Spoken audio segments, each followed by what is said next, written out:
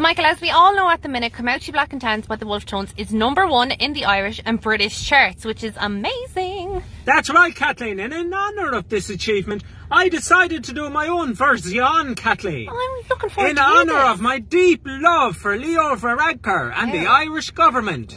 Are you ready, Kathleen? I'm ready, let's go. I was born in an Irish street where the government dare not meet. Woo! And the hands of Leo Varadkar fucked us over. You! And each and every night people died by their plight. 'Cause your government have fucked us good and sober. Woo!